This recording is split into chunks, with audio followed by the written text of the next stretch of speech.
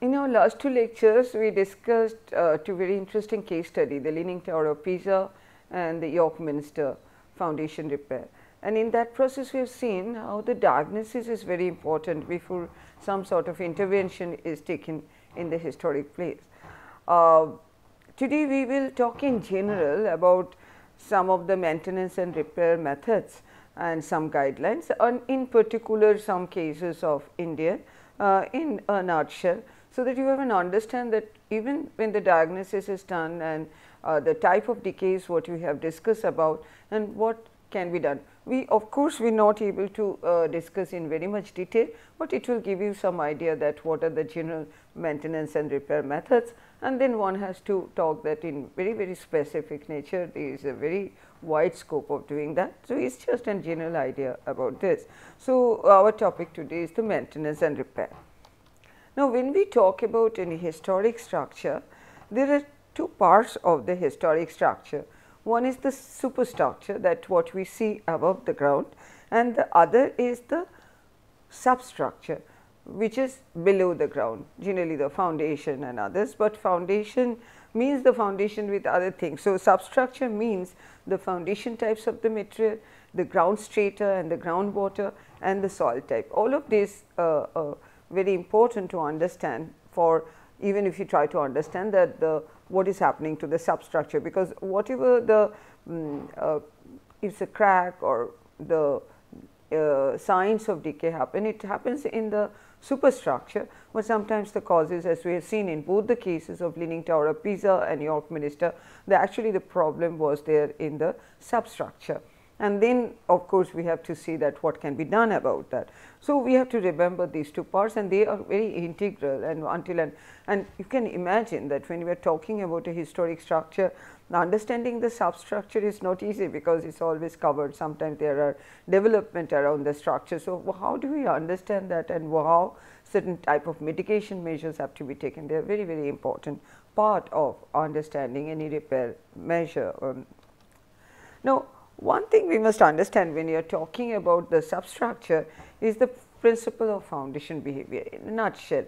Now, if there is a settlement which is generally manifested in terms of crack, if there is a settlement, we have to understand what is the nature and significance and effects of the settlement. So, generally there are three types of settlement, broadly the three types of category.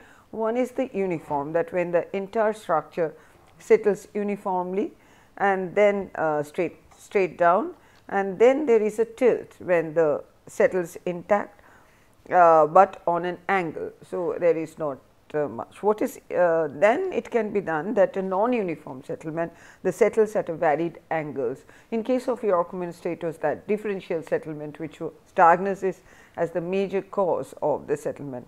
So, we also must important that no foundation carries load without settling. There will be some settlement, but all settlement is not very dangerous, because there will be some adjustment. Then uniform and tilting, generally there is not much a problem. The problem is that non-uniform settlement, which is actually manifested in terms of cracks, and if that continues, as we have seen in the case of York Minster, then absolutely it is very important that some measure has to be taken to prevent that.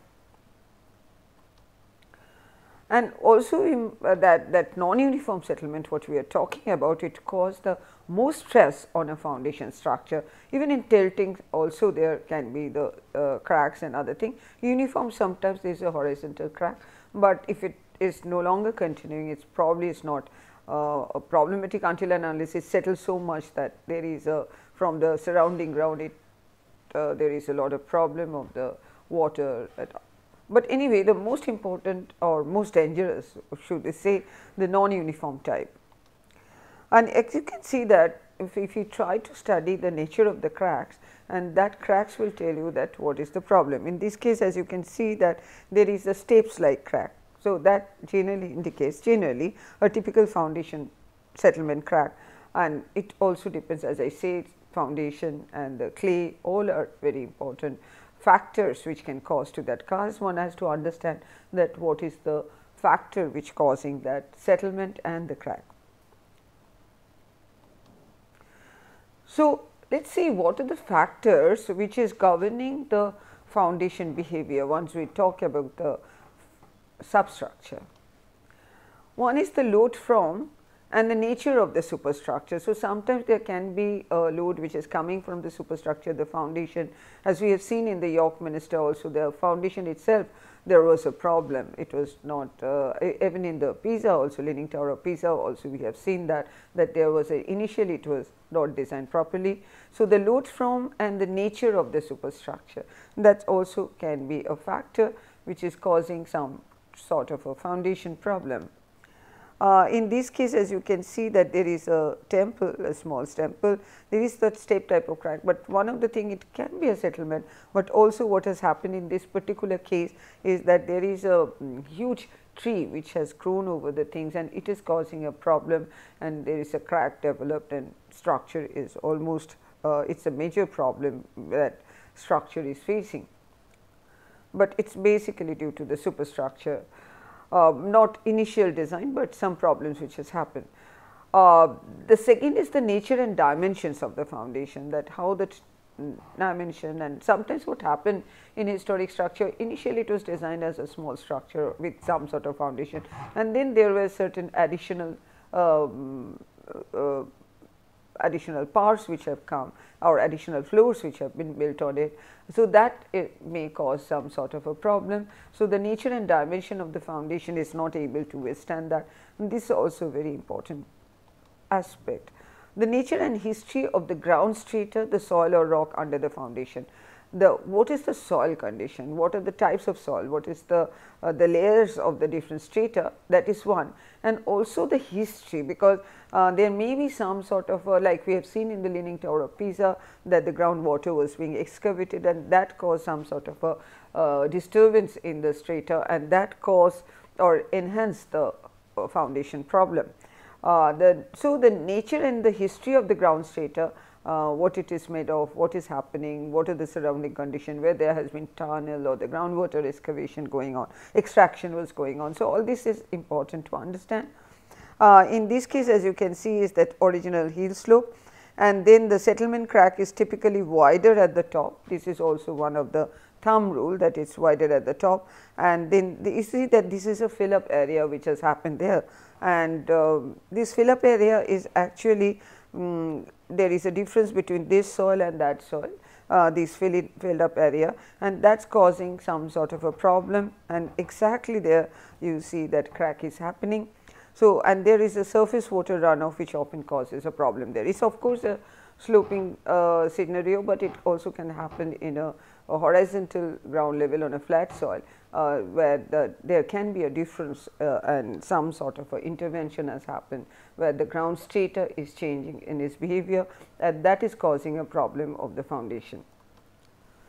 Here again you see that this is this type of crack, what we have seen that it has happened, and this is happened in a very structural failure, and which most probably, and one has to sort of do some sort of a carry out some sort of an investigation and to see that what is the actual reason. But this is the initial signs, and again I mentioned earlier that one has to ascertain whether it is a live crack or whether it is a dead crack with a continuous monitoring.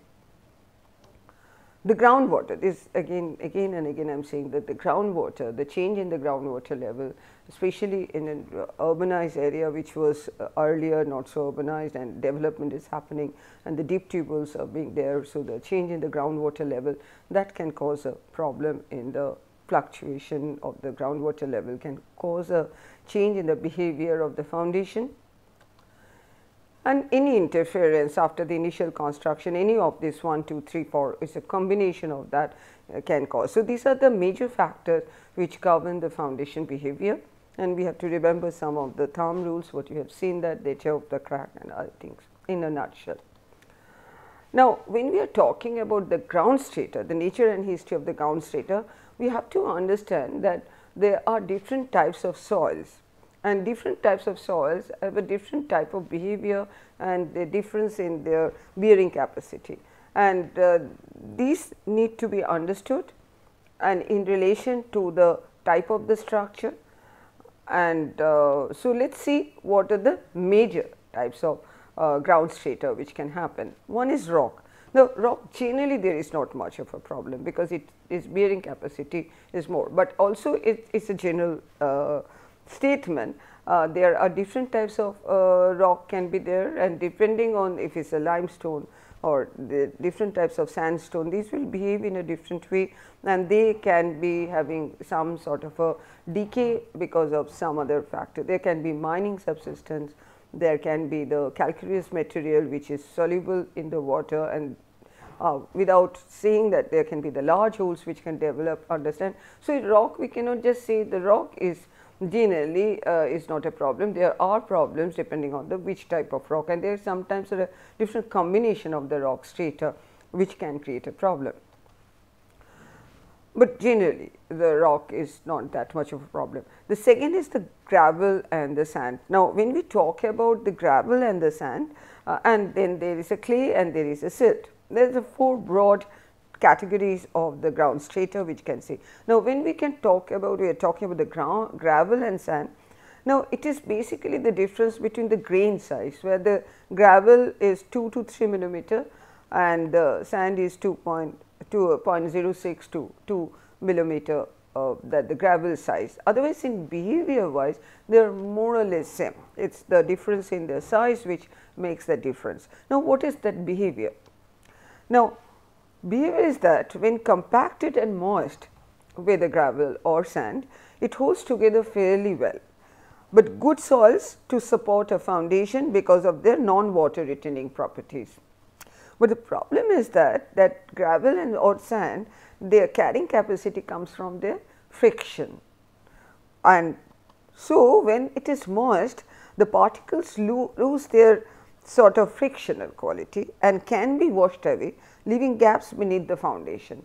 So, that becomes a problem, that the water actually acts as a sort of a lubricant, and it that when it loses the friction, then their capacity to bear a foundation becomes a problem.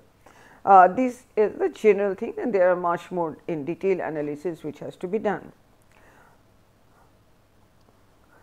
So, when we are talking about the third one, which is the clay and silt, here the bearing capacity, it happens because of the pores within the clay, and the water which comes within the pore, and the pore pressure develops. This actually gives the bearing capacity, and when the clay is squeezed, then the water goes out, there is a pressure which develops. So, the structural engineers are very helpful in making us understand that what is happening in that ground behavior.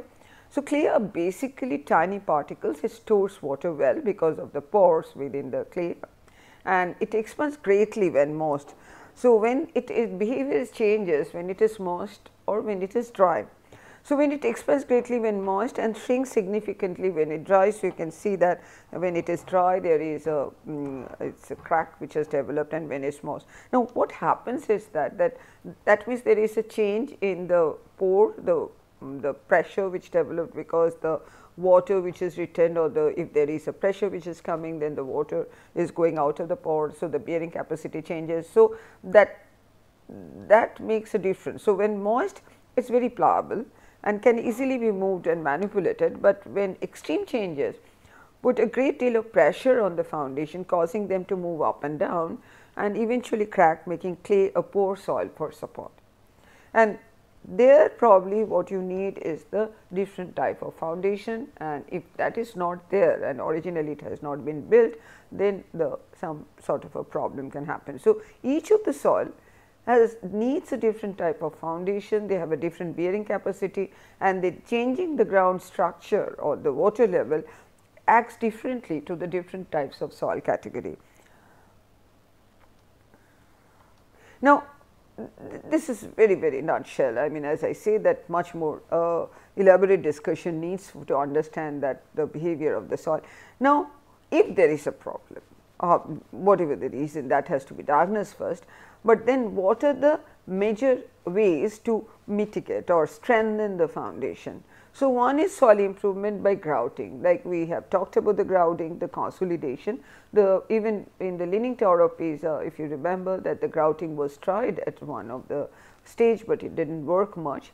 And but the grouting is can be one of the method of foundation strengthening.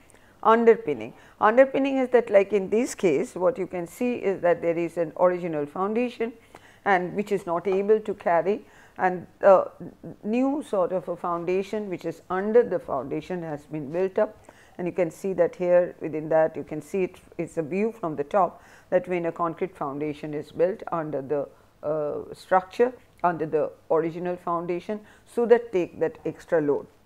Now, try to imagine and that there is already a structure which is there, and sometimes it is a huge structure, and to build or underpinning is not a matter of chew. It requires a much more expertise, a lot of effort, understanding and how it will be done. We have seen York Minster, it's a underpinning, but it is also pre-stress underpinning was done because of the jack, but underpinning is one of the way where we can strengthen a foundation.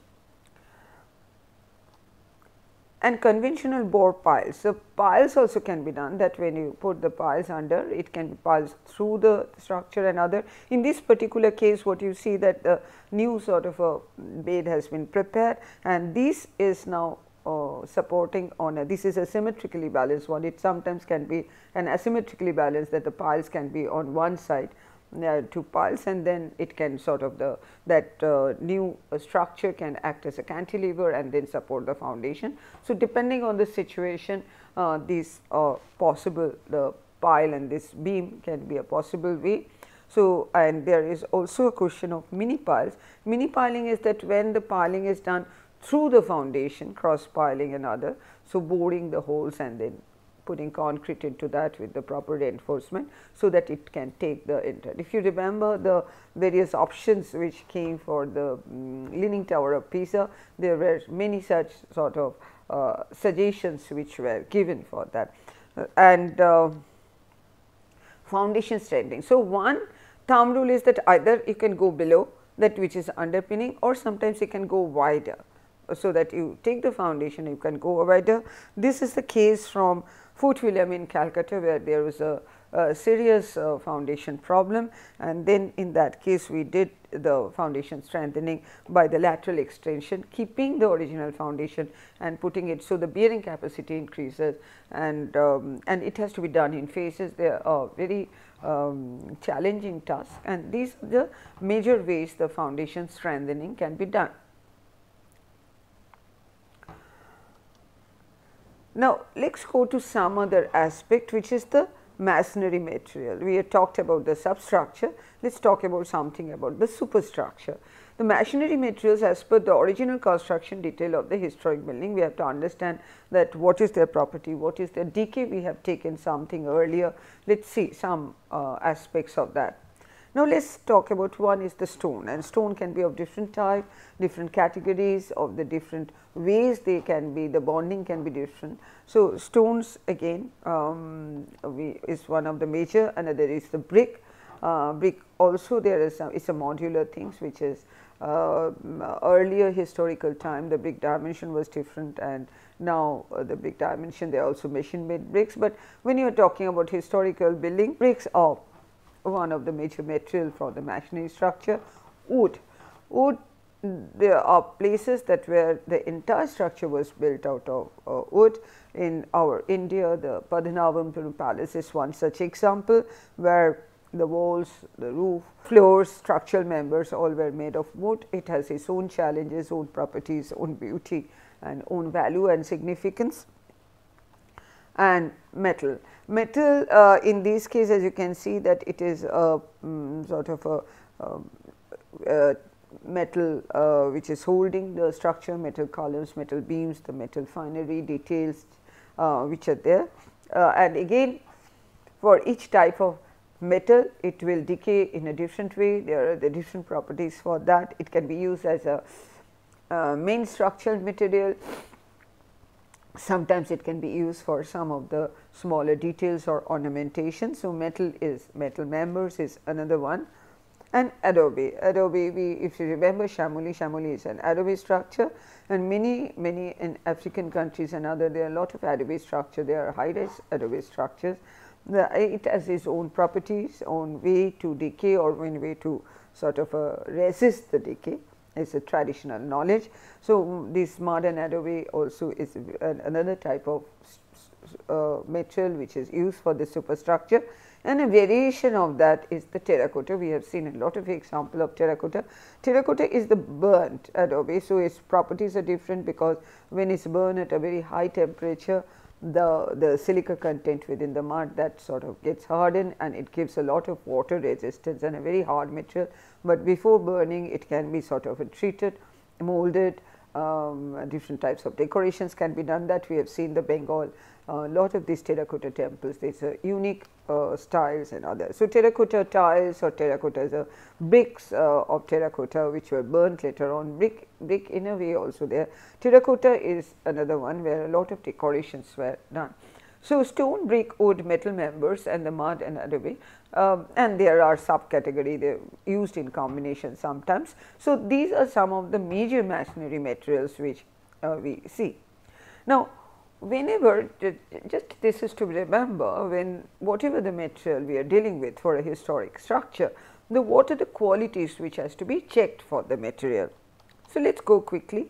The material composition, chemical properties, the mechanical properties, color, texture, grain size, compatibility with historic materials, binding characteristic, porosity, presence of harmful materials, source of the materials and economic viability. So, even within each of these broad category there are a lot of variations, and depending on the place, when it was built, how it was built and how it has decayed, this has to be seen. So, these are some of the sort of a checklist, that what are the qualities of the materials which had to be checked when we are trying to take care of the historic structure. Now, when some of the questions or the characters which had to be examined when we are talking about, first let us talk about the stone masonry. As I said, that stone also there are varied types of stone, one has to take much more detail.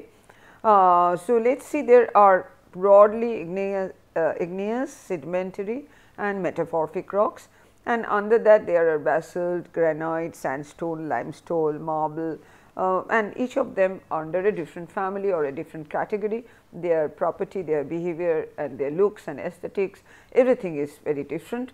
So, now when we are talking about the rocks in broad, and then we have to know that which type of rock, which characteristics are there. So, the question of characters which has to be examined for doing the rocks is the type of the stone, the place of the origin, the geological nature, grain type, placing, how they were placed in the structure, solubility in the water, surface finish, strength, absorption characteristics and pore system. Even under the same family or same type, there can be a variation depending on which quarry is coming from or where it is coming from, the color, texture, porosity, the grain size, there can be a lot of variation. So, this has to be understood properly with the proper expertise or taking the advice of the experts. Now, when we talking about the stone masonry, whatever the type, we have to understand that basically what is the purpose or what should be the care should be taken is the stabilizing and preventing or retarding further deterioration. This is most important factor when we are talking about stone masonry in any historic structure. Cleaning, that how it should be cleaned, this is also it varies from stone type to stone type. Replacement or substitution, we have discussed that, we have seen in Konarak that the original stone they were not there when it was being built up to the foundation. The anastylosis, I said that when the stones were put up to build up to a certain height, there it has been replaced, and so there has to be some sort of an harmony or compatibility, not only look wise, but composition wise it also has to be seen, otherwise they will behave differently with the temperature fluctuation, with the rain, their behavior will be different. So, it is very important to take the similar type of stone with the same type of characteristics when you talk about a substitution or replacement. dismantling and rebuilding. So, this is also sometimes what happen in the stone masonry, that it has become so deteriorated, or there is can be a tree which has grown up there, some reason is there. So, we have to dismantle and you have to rebuild that. There are possibilities, probably the joining or the pointing has become loose, or there are some other factors. So, as you can see, this is one from Bhubaneswar, a small temple where the numbering has to be done, it has to be properly recorded, and then it is dismantled and then it can be rebuilt. So, these are the some of the characteristics when we talk about the conservation of the stone masonry. And repair, different types of repair, what is required. Now, when we talk about the cleaning, it depends on that what is the material, is a limestone or is a marble, it is a sandstone or granite, depending on the cleaning agent should be decided accordingly. It should be non-ironing detergent, not the normal detergent what we use at home. Removal of the moss and lichen, this is a part of the cleaning process. And cleaning, the other thing which is happening is the cleaning, if you we have discussed when we discussed the decay, that efflorescence from masonry, the removal of the salt, which is very important. And what is the method for removal of the salt? It is a prolonged washing with the fresh water. The water should not contain any chemical or any other types of things or any salinity, and repeated application of the moist paper pulp. This is a method which has been used even in Mahabalipuram. It has been used in the Konark Sun Temple, because it is a porous building material. When you repeated application of the moist paper pulp on the surface, it sort of extracts the water and along with that the soil, the salt in the water, and that is one of the process of removal of the salts. Now, poulticing, we have talked about the poultices, which is a fuller's earth which is kept on the surface, and it also helps in removing the grease, stain and other. Taj Mahal, Agra, this is what happens. So, the poulticing, the moist paper pulp, it also depends on that which is the stone category and what type of decay damages or what we are trying to clean, that is very important to understand. So, these are generally very well known methods. Now, when we are talking about a repair, apart from the cleaning or soil removal of the soil, there is one particular type of repair. There are very many ways of repairing. One particular type of repair is that which is plastic repair or dentistry. Let us see what it means.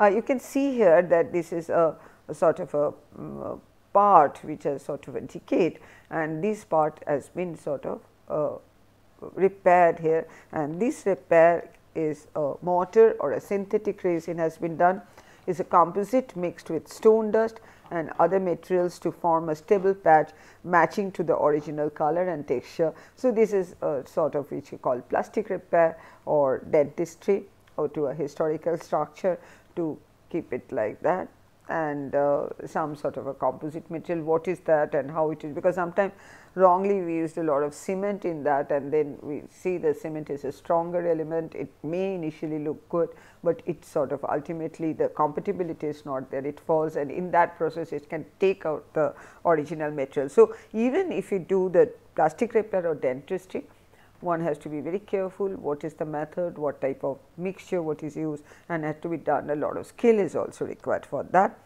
Another thing about the water repellent, because that is a problem, but generally it's not advisable, because whatever water repellent has been used, it in a long term is not a good thing, it causes further damage.